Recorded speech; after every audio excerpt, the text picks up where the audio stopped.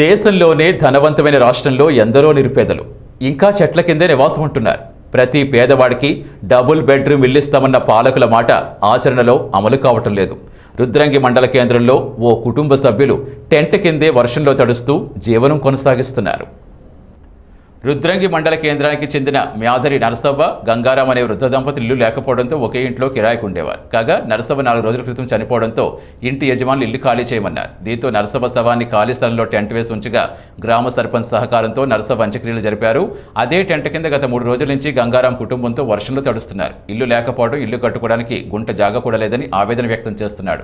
తన భార్య చనిపోయింది కాబట్టి ఆమెకు వచ్చే పింఛన్ డబ్బులు తనకి ఇప్పించాలని గంగారాం వేడుకుంటున్నాడు.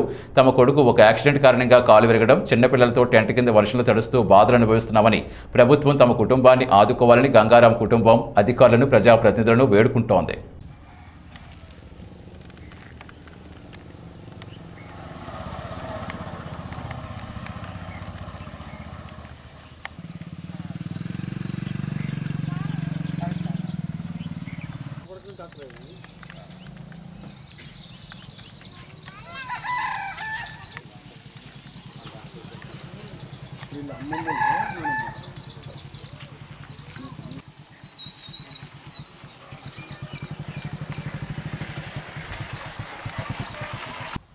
మాకు ఉండడానికి ఇల్లు లేదు, జాగా లేదు, కిరాయికి ఉన్నాం.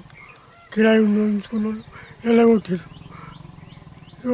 ఇక్కడ పరాయి జాగాల టెంట్ వేసుకున్నాం, ఆడలు కొడుతున్నాయి. మాకు ఏది లేదు.